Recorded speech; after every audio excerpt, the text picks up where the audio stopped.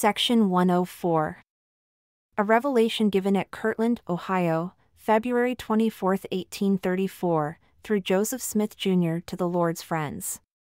Instructions are given to Sidney Rigdon, Parley P. Pratt, Lyman White, Joseph Smith, Jr., Lyman Johnson, Hiram Smith, Frederick G. Williams, Orson Hyde, and Orson Pratt.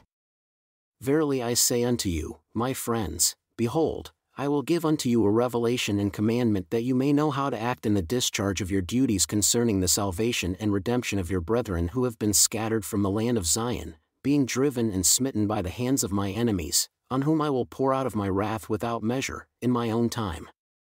For I have suffered them thus far that they might fill up the measure of their iniquities, that their cup might be full, and that those who call themselves after my name might be chastened for a little season with a sore and grievous chastisement, because they did not hearken altogether unto the precepts and commandments which I gave unto them. But verily I say unto you that I have decreed a decree, which my people shall realize, inasmuch as they hearken from this hour unto the counsel which I, the Lord their God, shall give unto them. Behold, they shall, for I have decreed it, begin to prevail against my enemies from this very hour, and by hearkening to observe all the words which I, the Lord their God, shall speak unto them, they shall never cease to prevail, until the kingdoms of the world are subdued under my feet, and the earth is given unto the saints to possess it for ever and ever. But inasmuch as they keep not my commandments and hearken not to observe all my words, the kingdoms of the world shall prevail against them. For they were set to be a light unto the world, and to be the saviors of men, and inasmuch as they are not the saviors of men, they are as salt that has lost its savor and is thenceforth good for nothing but to be cast out and to be trodden under the feet of men. But verily I say unto you, I have decreed that your brethren who have been scattered shall return to the lands of their inheritances, and build up the waste places of Zion. For after much tribulation, as I have said unto you in a former commandment, comes the blessing.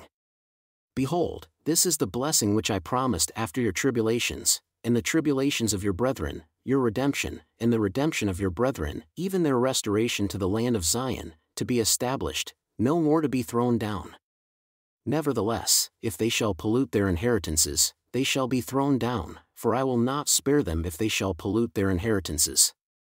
Behold, I say unto you that the redemption of Zion must needs come by power, therefore I will raise up unto my people a man who shall lead them like as Moses led the children of Israel, for you are the children of Israel and of the seed of Abraham, and you must needs be led out of bondage by power and with a stretched out arm. And as your fathers were led at the first, even so shall the redemption of Zion be. Therefore, let not your hearts faint, for I say not unto you as I said unto your fathers, my angel shall go up before you, but not my presence. But I say unto you, my angel shall go up before you, and also my presence, and in time you shall possess the goodly land. Verily, verily I say unto you that my servant Joseph is the man to whom I liken the servant, to whom the Lord of the vineyard spoke in the parable which I have given unto you. Therefore, let my servant Joseph say unto the strength of my house, my young men and the middle-aged, gather together unto the land of Zion, upon the lands which I have bought with monies that have been consecrated unto me. And let all the churches send up wise men with their monies, and purchase lands even as I have commanded them.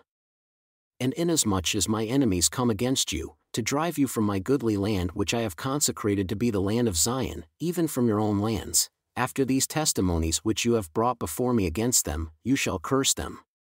And whomsoever you curse, I will curse, and you shall avenge me of my enemies, and my presence shall be with you, even in avenging me of my enemies unto the third and fourth generation of them that hate me.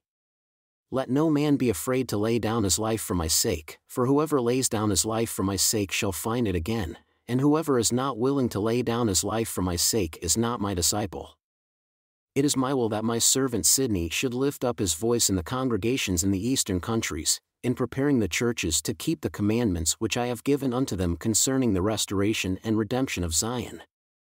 It is my will that my servant Parley and my servant Lyman White should not return to the land of their brethren until they have obtained companies to go up unto the land of Zion, by tens, or by 20s, or by 50s, or by 100, until they have obtained unto the number of 500 of the strength of my house. Behold, this is my will, ask and you shall receive. But men do not always do my will, therefore if you cannot obtain 500, seek diligently that peradventure you may obtain 300. And if you cannot obtain 300, seek diligently that peradventure you may obtain 100. But verily I say unto you, a commandment I give unto you, that you shall not go up unto the land of Zion until you have obtained 100 of the strength of my house to go up with you unto the land of Zion. Therefore, as I said unto you, ask and you shall receive.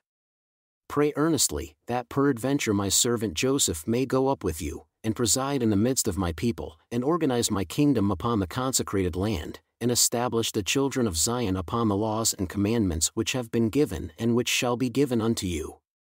All victory and glory is brought to pass unto you through your diligence, faithfulness, and prayers of faith. Let my servant Parley journey with my servant Joseph. Let my servant Lyman Johnson journey with my servant Sidney. Let my servant Hiram journey with my servant Frederick. Let my servant Orson Hyde journey with my servant Orson Pratt, wherever my servant Joseph shall counsel them in obtaining the fulfillment of these commandments which I have given unto you, and leave the residue in my hands. Even so, Amen.